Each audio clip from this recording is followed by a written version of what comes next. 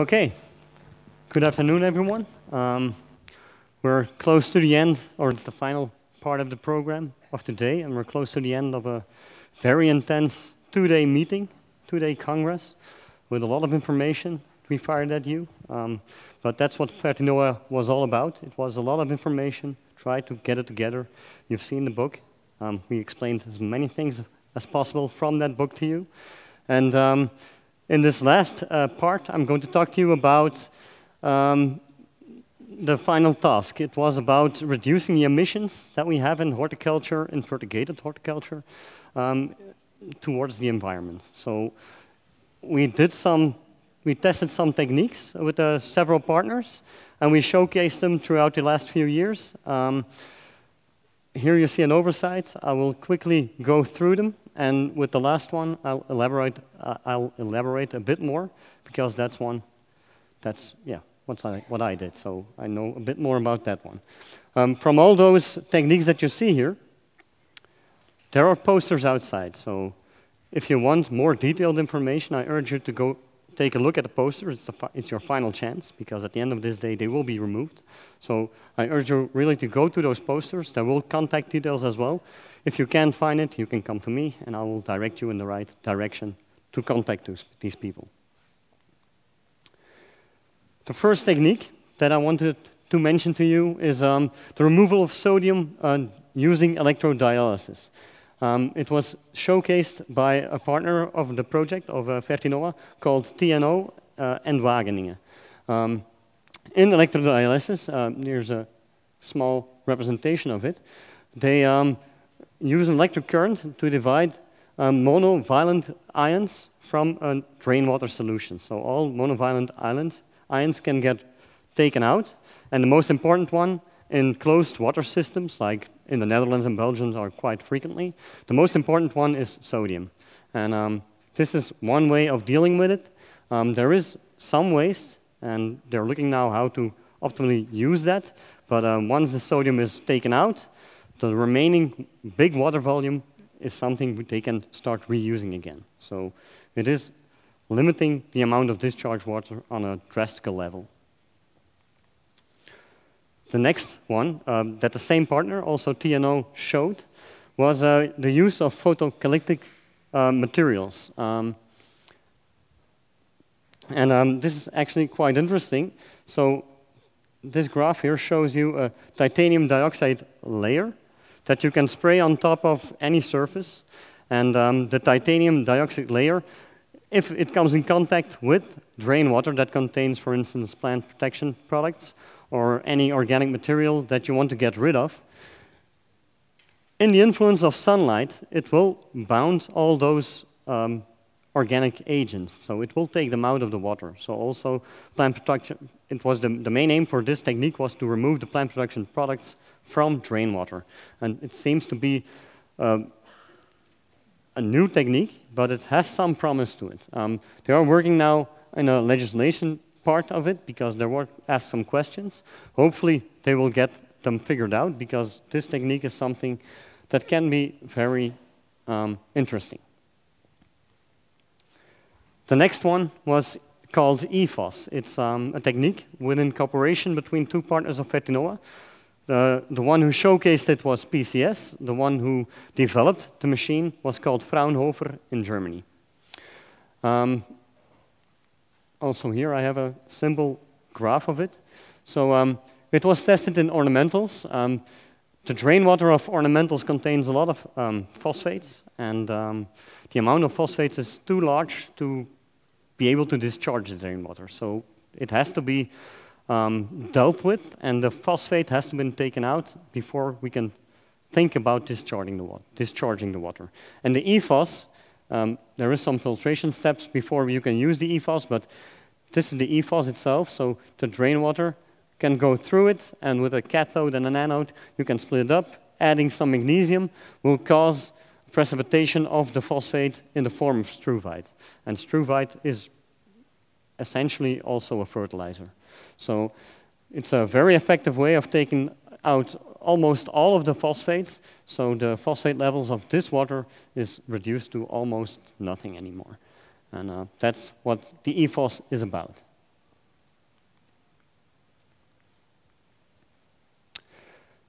going on to the next technique that we tested was in closed water systems, the drain water needs to be filtered, and especially when we work with substrates that are not like rock wool, but are organic, that are rich in particles, and that will dissolve in the drain water, so that will be submerged in the drain water. Filtration becomes very, very important. In a closed water system, it's highly recommended to use disinfection methods, and disinfection can only be successful if pre-filtration is adequate. Here you see an example of a closed or a semi-closed water system. And the special thing about this is that this is an open air field. So it's a substrate cultivation, but it's an open air. So it's exposed to rainfall. And the amount of rainfall can cause dramatic amounts or large amounts of drain water that we have to be able to deal with. And this closed water system or semi-closed water system is equipped to deal with large amounts of drain water on a very efficient way. The problem is, for now, is that between this drain silo and the disinfection unit, in this case a slow sand filtration unit, in order to have a successful disinfection, you need pre-filtration that is good. And within Vertinoa, we searched for techniques that have no backflush, because we don't want any excess water that we have to discharge. So we want to be able to use as much as water as possible without discharging it to the natural waters. And we found two techniques that seemed to be very promising, and I showed them to you here. This is a sieve band filtration, and the principle is very easy. So you pump the water on top of the sieve band, it's just a band, and the band has small slots in it. And the slots are only 150 micrometers wide, so every particle that's bigger than that size will be held back on the sieve, like you see here. And the remaining particles will drop off, the water will run through, and will be more manageable by the disinfection unit. Another one, this one goes even finer, is the paper band filtration. Paper band is, like the word says, it uses a paper, and water will mount on top of it, and the water will progress through, and all particles larger than the mace width of the paper will stay on top and will clog up the paper. So once the paper is completely full, a sensor will be alerted and the paper will move. So you see here at the end the paper roll, and it will just roll off, and the next clean piece of paper will be exposed to the drain water that runs on top of it. You can go as fine as 5 micrometers with this system. Most of the growers in Belgium, where I live, use paper band filtrations with paper of 20 micrometers. So it's already very, very fine. Those two techniques don't produce any backwash water, and I can't express that enough. A lot of filtration devices have backflush water, and it's something you have to deal with. So you have to store it, people will have to come and get it, or you have to spread it around, but it's always a fuss. So it's always very difficult to convince, legislation-wise, a good way of dealing with it. So try to avoid it as much as possible. The final one,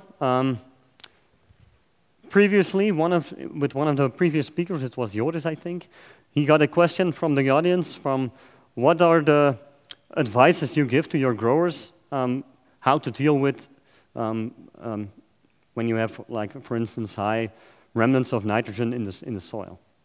And I will give you an example how we deal with those problems, how we give advice to growers to deal with those excessive remnants of nitrogen in the soil. It's based on a very old system. It's a German system. It's called KNS. And it takes into account both the amount of nitrogen that's in the soil at present, but also what will be released with mineralization, with naturally occurring mineralization.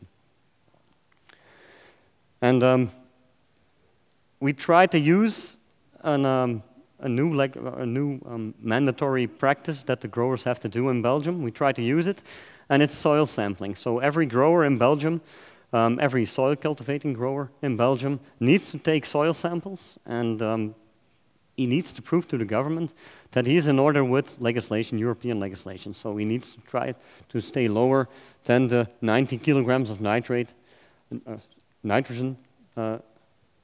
90 kilograms of nitrogen per hectare. At the moment, a lot of the Belgian growers are higher than this number. So they are looking for systems that are very cheap, possibly free, to deal with this problem and how to fertigate on a very clever way to get beneath this norm that Europe is now imposing. Here you see analysis results of such a soil sample, and I highlighted the nitrogen part, and you see here that this sample is much higher than the 90 kilograms of nitrogen per hectare. So this will be a problem if we put this sample to the legislation people in Belgium.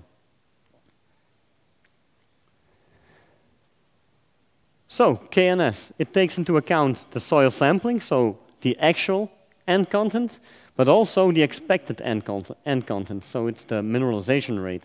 And at my research center, it's the abbreviation is PCH, we followed up the mineralization rate throughout the year in those plastic beds. So I work in strawberry. Here you see a strawberry crop. And in those plastic beds, you see due to the mineralization rate, the amount of nitrogen is building up throughout the year. And you see this progressive line between April and August, a progressive line of rising amounts of nitrogen. And if we calculate it, it will be 6 kilograms of nitrogen per hectare per week. So it's quite a large amount of nitrogen that we get from nature into our beds. So that's something we have to think about, because if we fertilize without taking this mineralization rate into account, it will stay in our soil. And if we take at the end of the year our mandatory soil sample that we have to send in, quite often we have high levels of nitrogen in our soils. So at our research center within Vertinoa, we started to do demonstrative cultivations based on KNS, comparing it to another field based on just adding all the nutrients that the plant would need without taking into account what is in the soil and what the mineralization will do. So we started comparing those two fields just to show the growers what will happen if we do KNS or not.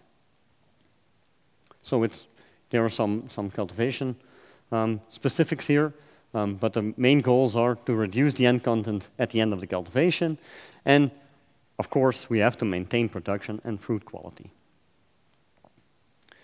And the next slide will show you the KNS table. It's not difficult. Maybe will look difficult with all the arrows and all the numbers, but it's not. We have a fixed mineralization rate, just on the previous slide I showed you, with 6 kilograms of nitrogen per week. So this is something we take into account. We need, of course, the entire plant need of the crop.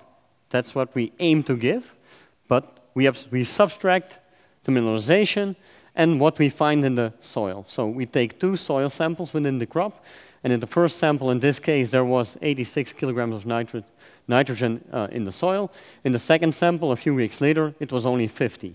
So taking those numbers into account, we can calculate what we have to give. And you see here the weekly numbers we have to add to our crop. Yeah, that's just fine. Yeah, that's just fine. Here you see the weekly numbers, and it's much lower than the plant need, because the mineralization will add to those numbers that you see here. And at the end of the cultivation, you see that if we would add everything, at the end of the cultivation we would have 164 kilograms of nitrogen in the soil. With KNS, it's only 24. If we take a soil sample, I would really like to give this to our government. And for production and quality, there was no problem whatsoever. Here you see the harvest pattern is just the same between if we give everything to the plants or if we use the KNS strategy. So that works actually pretty fine. Okay, that was my thing about KNS.